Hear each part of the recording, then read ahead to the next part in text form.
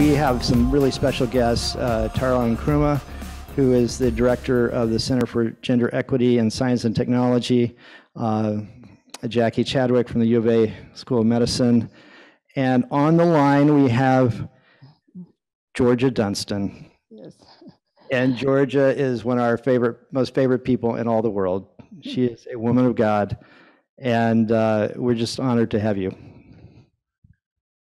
Hello, everyone. It's good to see all of you. I was actually going to move so we didn't look. There we go. Hi, Georgia. Hello. Finally, we see each other. Okay. So, my name is, as you said, Dr. Tara Nkrumah, and I am delighted to facilitate what I call a conversation. I am a social butterfly, so this is like in my element to be able to be in company with two phenomenal women, Dr. Jacqueline Chadwick and Dr. Georgia Dunston. So I gave them homework. I'm a teacher, and that's just what you do, right? And so the homework assignment was to ask them to introduce themselves, but I like to do things a little bit different. And while they could have read their bio of all of the things that they've done, it doesn't really connect you to them the way that I'm hoping what I've asked them to do will help you kind of connect to them. So if you will indulge, I've asked them to introduce themselves by sharing two artifacts. And I've given them the concept of one artifact representing love, and the other would be for science. And so that's what they're doing for you at this moment, is introducing themselves under the theme of love and science. And so I'm going to invite Dr. Jacqueline Chadwick to introduce herself first. Thank you, Tara. When you told me about doing an artifact, I connect artifact with archaeology, and I said, I'm not that old. I didn't really get it at first, but I did come up with something for you. So you said love and science. So when I thought about love, I thought immediately about my two Bichon dogs, my two little puppies, Jackson and Harry. And I love them, and they offer me unconditional love, even when I don't, I'm not there to take care of them. But the reason I thought about that was because I loved animals all my life, and I wanted to be a veterinarian. So I went to a university that had a great veterinarian school, and this was back in the 60s, so it's been a while. And I got there in my first week, I was so excited, and I went in to talk to the people in the veterinary school, and they said, well, we don't accept women into vet school. And so my crushed dreams at that point. Well, I actually ended up just coming back, actually attended Arizona State University, stayed pre-vet for a while, and then became pre-med. So I ended up then going into medical school, which in retrospect was definitely all God's design, but it was all based on my love of animals, and I continue to have that love of animals, but I know now that that love has been diverted not just to animals, but also to people in my life. So on the science side of the equation, I thought about, obviously medicine is imbued with science throughout, taking care of people, loving people. But about midway through my career as a family physician, I noticed that I had not been very well trained in some of those very difficult situations that arise, beginning of life issues, end of life issues, scarcity of allocation of scarce resources, which of course we saw this past year in spades. And I realized I really hadn't been trained very well in that. So they were very difficult questions. So I looked at this book. It's called Moral Dilemmas. And we all have them. We all face moral dilemmas in life, one sort or another. And it's not so much this book, but it really got to me about these dilemmas I was facing with my patients, and that I didn't feel adequately prepared to help them the way I wanted to. So I ended up getting a degree in bioethics at that point in time. And that helped me not only understand better how to care for patients through those very difficult times, but also as I entered academic medicine, I was able then to transfer a lot of what I had learned to teaching medical students and teaching residents, which turning around and passing on the experiences I've had and have dealt with to the next generation of physicians became very important to me.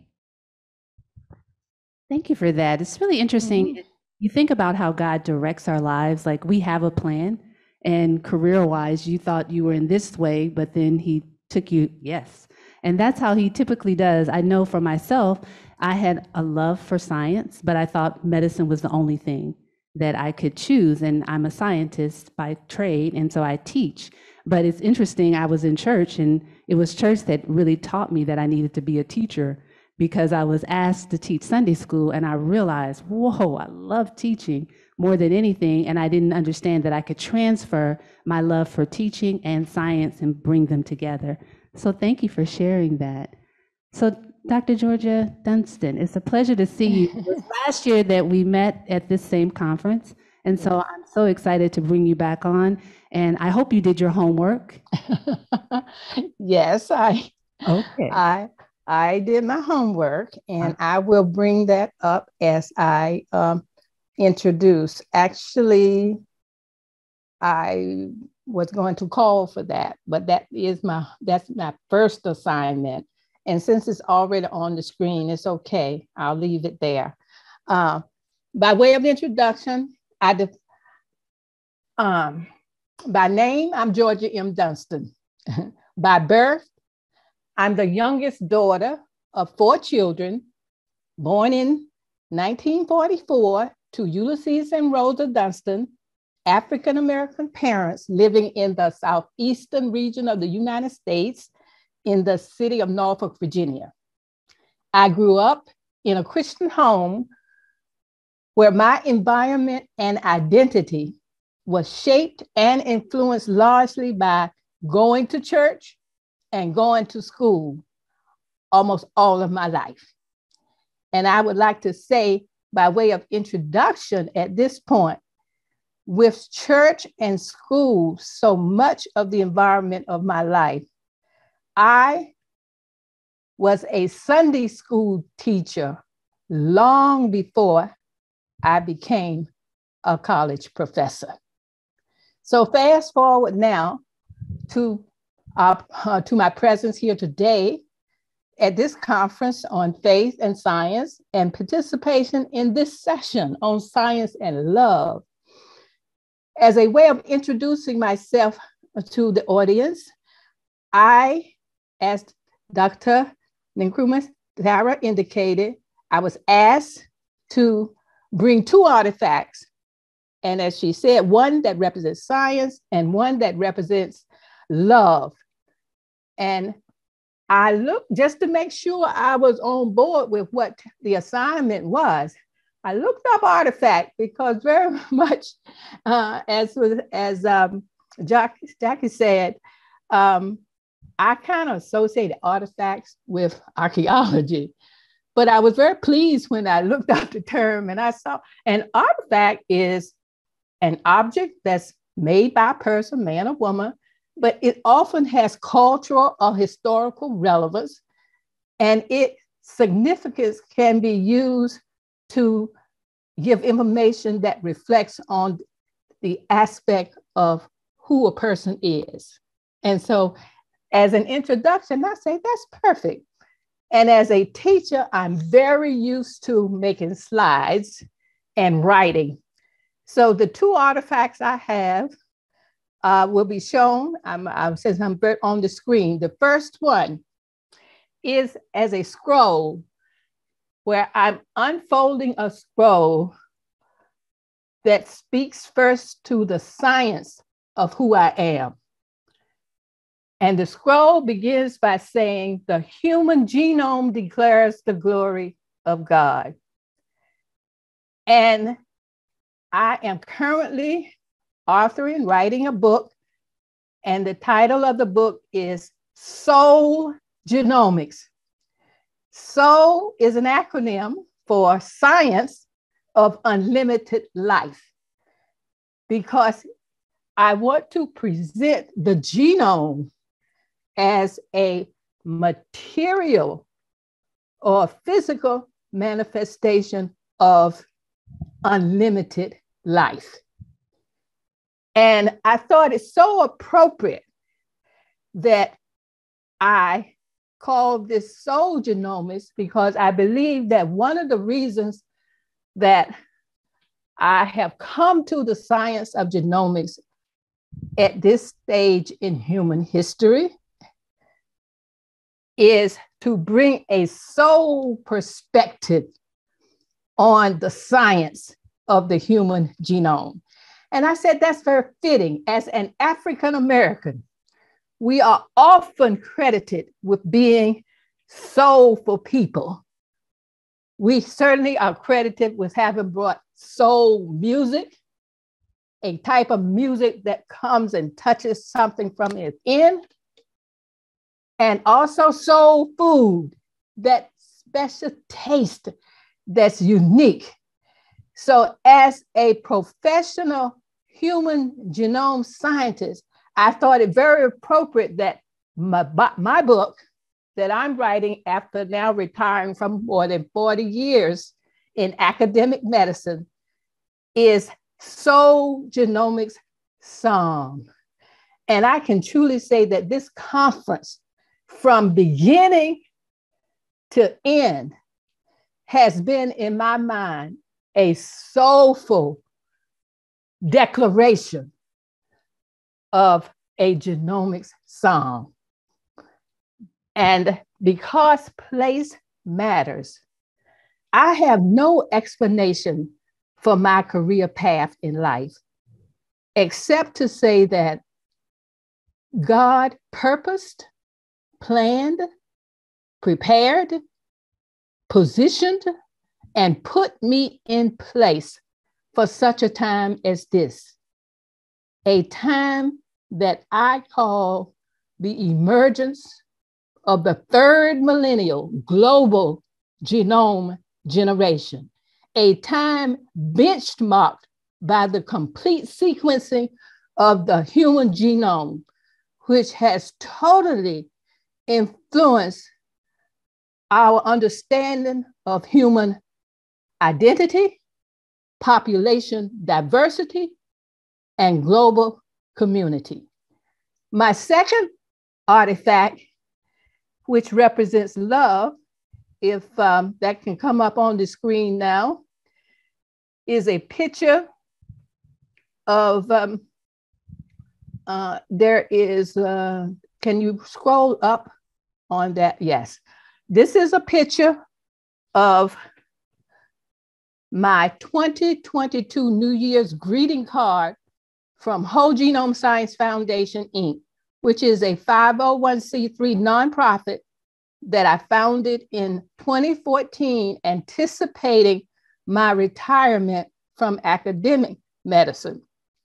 I now serve as president and CEO of Whole Genome Science Foundation, with a mission and a ministry to take the message, which I call revealed knowledge. With the genome having been sequenced, I consider this now revealed knowledge of the word of the triune, biblical, creator God and father of the human genome family on earth. A message to America and the global community. Last point in terms of introduction,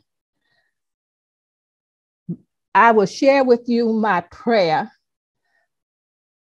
to God early in my life, and now very much at the forefront of the whole genome science. Now you will go down to that last slide that you had first. Yes. This was a New Year's greeting in which I shared with my mailing list that in 2022, we're looking forward. I am looking forward to bringing forth, as I said, the book Soul Genomics Song as a third millennial ministry and mission of taking the good news of good science, advancing genome revelation knowledge on the kingdom of God within, on earth as it is in the cosmos. So I would hope that as we go into the conversation, I will have an opportunity to respond to questions and comments on soul genomics. Thank you very much, both of you, for your introductions. And I found it really interesting that the interpretation that the two of you had was different about what it meant on the homework assignment to bring artifacts. And so I say this to preference that's leading me to the first question in our conversation, which is, I would like for you to define love in the context of your scientific professional work, because recognizing that you both had different interpretations, I don't want to assume that this understanding is the same. So I will turn to you first, Jacque, if you don't mind, to answer for me. How would you define love in the context of your work as a scientist? Well, it's been said earlier today that we are made in the image of God. I believe we are made in the image of God, and therefore we have innate worth and dignity. And so everyone I see before me, whether it's a patient or a student or a colleague, I see as someone made in God's image and deserves my attention to that. And if that person is so valuable to God, why would I not treat that person the same way? And again, earlier, the two main parts of who we are, I believe Lily said it, is love God with all our heart, soul, and mind, and love our neighbor as ourselves. And Jesus boiled it down to those two commandments. So however I can demonstrate love to the person in front of me by valuing them first, which means I listen to them. I want to find out what I can do to make them either healthy or successful, or maybe just a hug, maybe just listening to them allows me to display what I feel is important in my love of that individual. I find that so important, the idea of looking at the individual in the image of God, like we are his image. And so that's really important to think about that. And so, Georgia, how would you add to that in terms of your definition of love in your work as a scientist? Okay. This is a very interesting question for me, because my whole career and path from through academia has been what I now can look in retrospect to a question that I posed to God as a child in Sunday school. The question that I posed was because I asked my pastors, I asked my teachers, I asked my mother, and quite honestly, one time my mother was so frustrated with me asking these questions. She said to me, Georgia May, I do not know why God made you a colored girl. I don't know why God made you a girl. I don't know why he made you who you are. I don't know why he gave you kinky hair. I don't know why he gave you, because I had questions. I grew up in the segregated South, and I came up southern part of the US, and I came up during the time of early school, during the time of desegregation. And there was a lot of attention on on segregation and the resources and things that were available racially. And as a Sunday school, I had learned from almost birth that we are all children of God, and that God loves all of his children the same. And I would ask my elders, how did the differences that I was seeing in my experienced life reflect God's love for all of his children the same? It seemed through my eyes that God loves some of his children a little bit more. He had some pets, as we would call them in school. And that was a problem for me with what I was learning in Sunday school about God. And like I said, one time when I was asking my mother some of these questions, she instructed me, say, I tell you what, you ask God.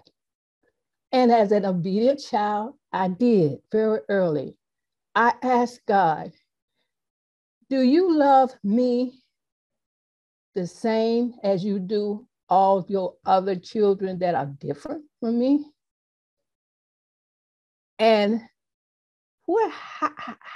how is your love shown? And I will fast forward to my slide that I gave you on love, which was my desire as a professional human genome scientist, my desire to give voice to revelation knowledge, that's knowledge from God, that's encoded in the human genome. And I study as a science the human genome, where variation, which is the characteristic of the genome sequence, where variation is used for gene and self-discovery. To tie love to my question, I can say to you that the science of human genome is a manifestation of God's love for each of his children, individually and collectively. The human genome is a gift of God's love, the knowledge of the human genome, and science coming to unfold this human genome, that we can literally read the book, if you will, of God's love encoded in the very nature of who we are, with the genome being all about identity. As a science, the genome is about identity and inheritance. And in that regard, as I studied the science, I am just in love with the Bible verses that I learned as a child and that I studied as a Sunday school teacher, that reveals God's love for me in a demonstrable way. And his love is reflected in my discovery of who I am. And as the scriptures say, we are magnificent creations. We are awesome in design. No less than the cosmos is the unfolding of this human genome that has turned science of biology into what we now call big data science. And when I was studying science and writing research grants, for example, I was told that competitive grants are hypothesis testing, and hypotheses represent the best guess that you have about reality based on the known facts that you put together in some kind of model. One of our speakers earlier today talked very eloquently about how we all look at life through models, and we don't always appreciate the model that we are looking through impacting our outcome and our data. The point I'm making is that through science, God has allowed us to sequence this human genome. The creator of this human genome has allowed us to unfold his knowledge on who we are, what we are, why we are, his purpose for us. And we haven't even begun to scratch the surface of his unfolding through the human genome, his purpose. And let me just close this sentence by saying, as I studied the human genome, for me, the human genome is a natural path to supernatural identity, which is encoded in our genome. I don't know. That was a long answer to love. No. But and what I got was that you're so excited about the genome. If you guys didn't pick up on that, then I don't know where you were.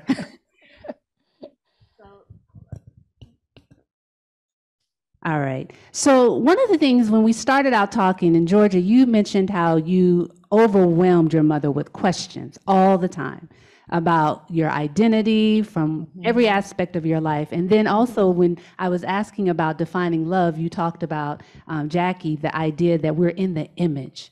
And so I want to kind of bring this back together and thinking about this idea that as we go along in life, we learn things. It's not obvious to us always that we are walking in a certain path that God has given us to walk. And so my question to you then is this idea of assuming that the ability to love has to be learned, like all things in our life. I want to know who taught you, Jacque, who taught you how to demonstrate love, particularly in your profession? Because it's easy to love, I would assume, in our families and in different environments, but particularly in your work. How did you learn to demonstrate love? Well, I have to say I really did learn love from my family, from my parents. I'm the oldest child of 3 girls, and very fortunate to have very loving Christian parents. So I learned it there. My road was a little bit different because although I wasn't in the very earliest phase of women in medicine, I was maybe in the second phase of women in medicine. So there weren't that many women in my medical school class. And I was in a traditional educational environment where you were made to feel stupid at every possible point in time. Publicly, it would be even better than privately. And so that was a very deconstruction point of life for me that I then had to come out the other side and reconstruct myself. And as I went into residency then, the city that I ended up doing my residency in, there were only 2 women physicians in the entire city. So I kept looking for a mentor, looking for someone that I could talk to about these issues or model myself after. And unfortunately, I'm sure it was more a fault on me than anyone else, but I just never found that kind of relationship with anyone as a mentor. So what I decided to do was just to concentrate on my relationship with Christ. My relationship, I think, grew. It suffered in medical school as I was going through that difficult time. But then when I came out the other side, I really found that Christ was my mentor, and Scripture, the Bible, became the core of where I learned more about how to act, how to behave, how to love. And the choices I made, and I made a lot of very bad choices along the way, but one of the good choices I made, especially in residency, in an environment where there weren't many people that I felt were my friends or my role models, was to just be myself and to always take the high road and to never try to prove my point. I wasn't obstinate about it. I wasn't a flaming feminist necessarily, and that was a big thing back then, which way you went as a woman in science or a woman in medicine. And I just did the best I could, tried to be the best doctor I could be. I offered to do more ER call than other people when I went into private practice. I would often be called on in the middle of the night for cases that other doctors would not take. I offered to first assist on surgeries in the middle of the night when they couldn't get an assistant. It was just too hard. And so I think making myself more of a, I'm here to serve, I'm here to help, was a way that became very helpful to me in my career, but that wasn't the reason I did it. I really did it because I felt that that was what Christ wanted me to do. Georgia, do you mind answering? How did you learn to demonstrate love in your profession? Who taught you that? If I might, I'd like to go back and just comment on my definition of love in terms of who taught it to me, okay? Because I heard the statement made this morning that this session on love was agape love. Now, that was the first time I heard agape used as the descriptive for love, because my first thinking when it was just science and love was appreciating all the different ways one might define love. So I'm now interpreting your question, who taught me agape love? Okay. And just to make sure on the same page with agape love is I define agape love as the very nature of God.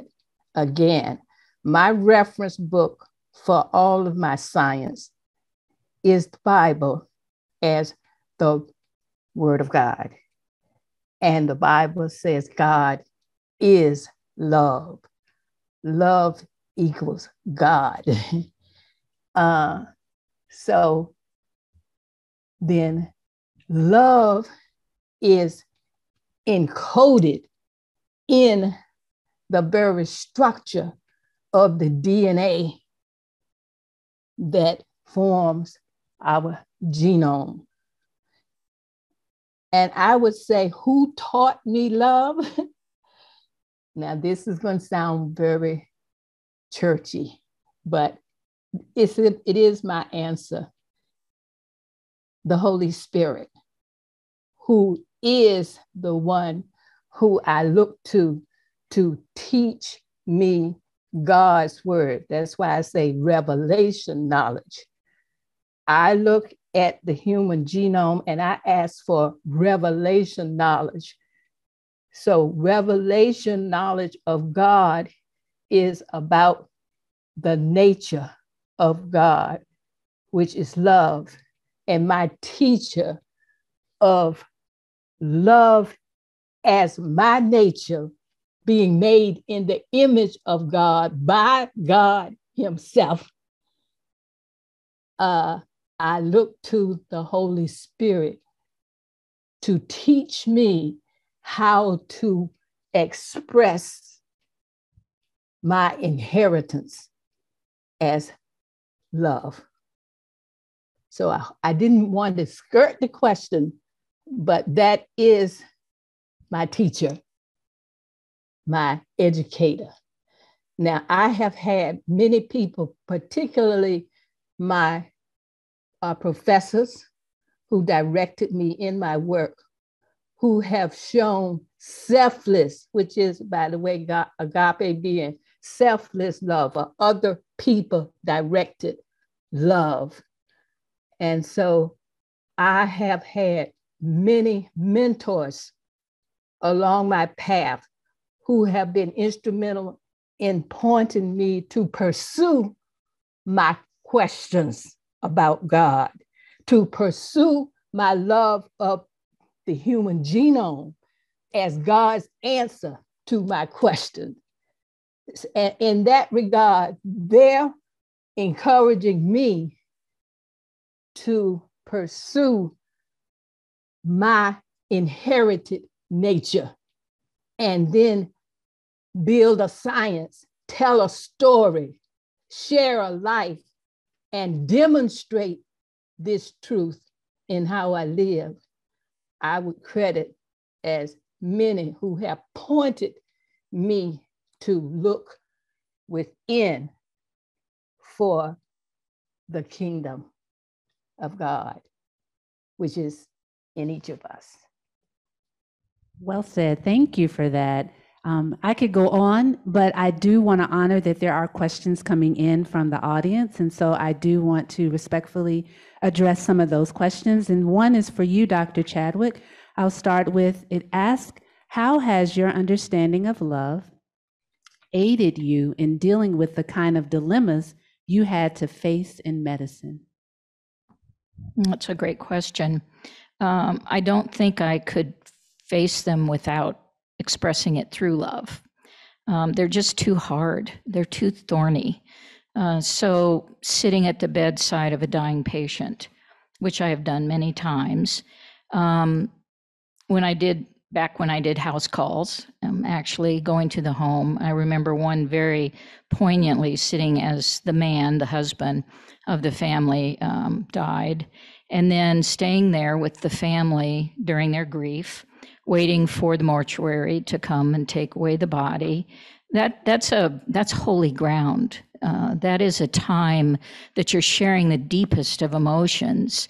And to be able to do that through the eyes of love and compassion and empathy was the only way, just my presence, my being there. I didn't have any answers. I didn't have any cure. I didn't have anything other than my presence to be there. Or sitting in my office, at one point, I'll give one other example, a patient I'd had for quite a long time, a woman in her, I would say mid-30s, and she had a lifelong problem with abdominal pain, and had multiple imaging studies, every test in the book that you could think of. She even had exploratory surgery to find out, is there anything we can find in there? She had hysterectomy, she had everything, and she continued to have severe abdominal pain. So, it's frustrating for a physician, obviously frustrating for the poor lady. So at the end of this one particular visit, again, someone I had known for a while, she had talked about the pain, excruciating pain she's in. And we talked, and I was getting ready to leave, and something held me back. And I turned around, and it was as if I was looking into her soul. And I said, there's something else you're not telling me. What's going on? And then she described horrible sexual abuse she'd had as a child. And that was the source of her pain. And no one had ever asked her about it. She'd never told anybody before about it. And we obviously had a significant discussion after that. And we were able to begin addressing some of those things that were weighing so heavily on her and manifesting itself as this abdominal pain. So those are instances where, and I'm sure that was the Holy Spirit stopping me in my tracks before I left again.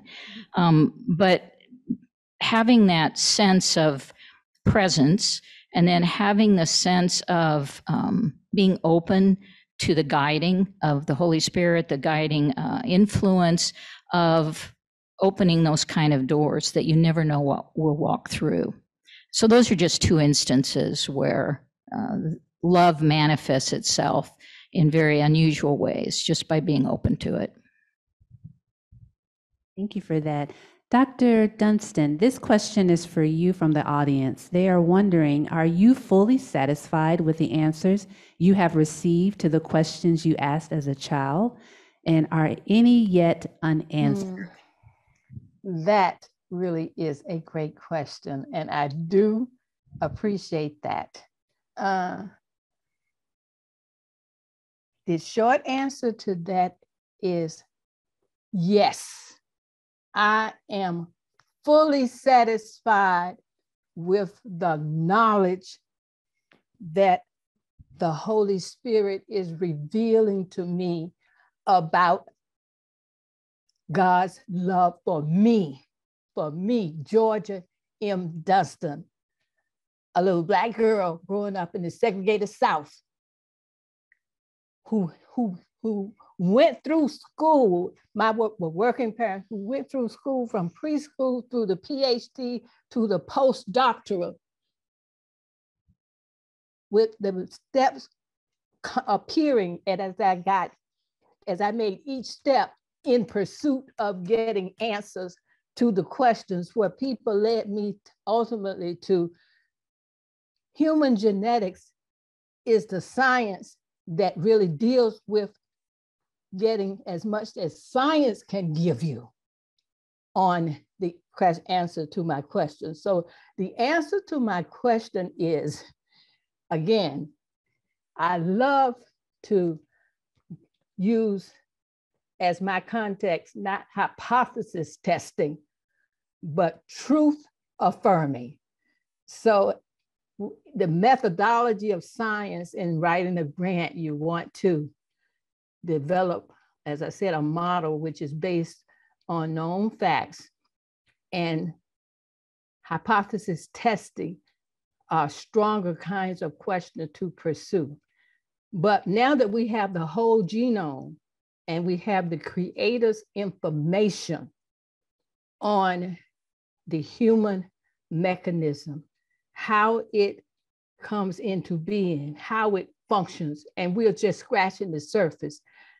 After the sequence in the genome, the next front that we are dealing with now, coming from the Brain Initiative, which is now combining the knowledge of our thinking with our physical being.